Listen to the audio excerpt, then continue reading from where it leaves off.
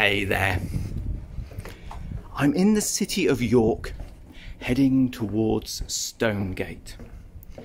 This is an area which is associated with the printing industry, and you'll see all sorts of things around here named with that theme in mind.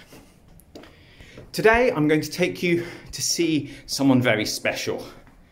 Not this special person, but actually a 16th century carving of a printer's devil.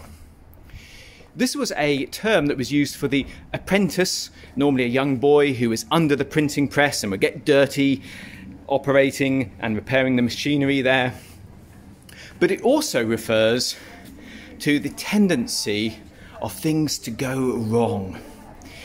If you've ever published a book, you'll know that no matter how many proofreaders you have and what expert designers you get in order, there's always some error that appears mysteriously.